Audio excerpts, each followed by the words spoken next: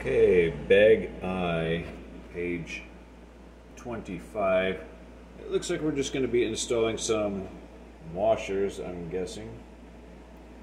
A couple of bearings and a wheel nut until my wheels. It looks like, if you didn't see the video already, hear me talk about it, I did have to order some custom wheels from Charisma.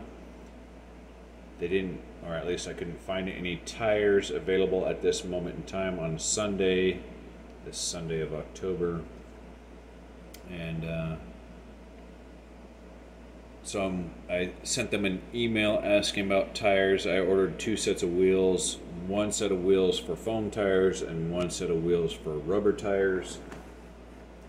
They are for the Formula 1 version of this car, but they will work, I'm sure, because that's basically what this chassis is the Formula 1 chassis. It just, there's a couple of different mounting locations that make it a little bit different.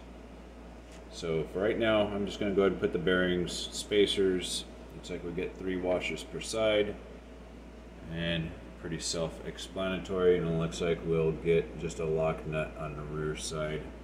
And this video here will be done. I'm sure you guys can figure that part out as well.